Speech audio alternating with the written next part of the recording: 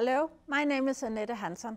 I have a PhD in materials and corrosion, and today I'm going to talk about materials and corrosion.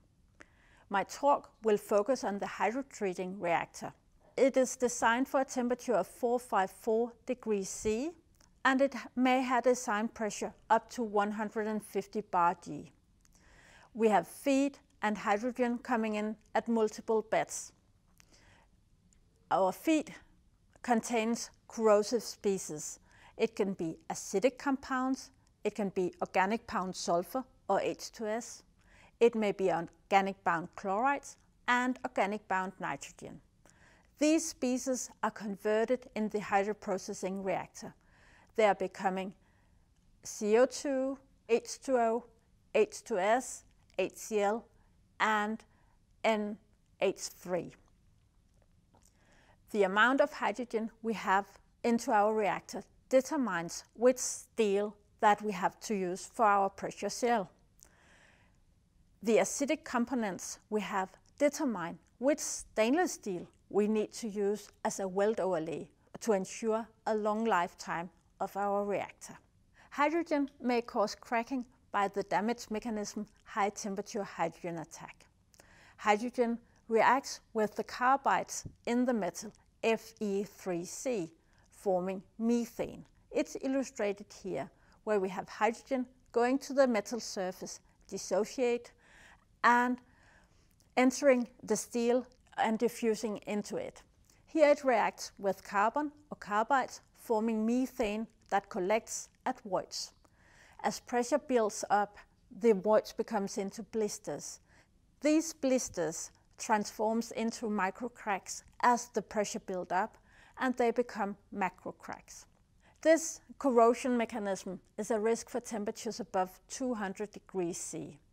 The risk increases with increasing temperature and hydrogen content. In order to have a steel that has sufficient resistance to high temperature hydrogen attack, it must contain carbide formers like chromium, vanadium, and tungsten. The more it has of these carbide formers, the higher is the resistance. The way material is selected is based on the Nielsen curve. The Nielsen curve is published by the American Petroleum Institute. It is made from a collection of data from industry and from laboratory tests. Curves for each material has been drawn based on these data. For condition represented below the curve, the material is considered safe to use. At conditions above the curve, the material is considered susceptible to high temperature hydrogen attack. The red dot here on this slide marks the condition of our hydroprocessing reactor. For the conditions chosen here, we need to use 2¼ chrome, 1 moly to have sufficient resistance. Had the pressure been lower, we could have used 1¼ chrome, ½ moly. Therefore, the shell is always made of low alloy steel, either 1¼ chrome, ½ moly, or 2¼ chrome, ½ moly, to have sufficient resistance to high temperature hydrogen attack. Acidic corrosion may cause localized thinning of our materials. The renewable feed contains acidic components either in the form of fatty acids, as shown here. They are long-chained molecules, either with one or multiple double bonds. Renewable feeds may also contain resin acids. They are more branched, as seen here. The acidity is measured by the total acid number. That is found by titration with potassium hydroxide. We measure how many milligrams of potassium hydroxide we need to neutralize 1 gram of feed. Renewable feeds may have tan in between 0 and 200 milligrams. The acidic components react with the steel, forming a salt. These salts are highly soluble in the oil. The corrosion results in a surface which may show very localized thinning, as seen on the picture here. We see no corrosion products on the surface. Instead, the corrosion products are transported along with the oil, and they may deposit in the catalyst bed. The risk of this kind of corrosion occurs from 230 in fossil feed, But because we have a much higher acidity and different molecules, it is considered risk already from 150 in renewable feeds. The risk of corrosion increases with acidity, temperature, and flow rate. The way to mitigate acidic corrosion is to select a stainless steel with sufficient resistance. We need a steel that contains molybdenum.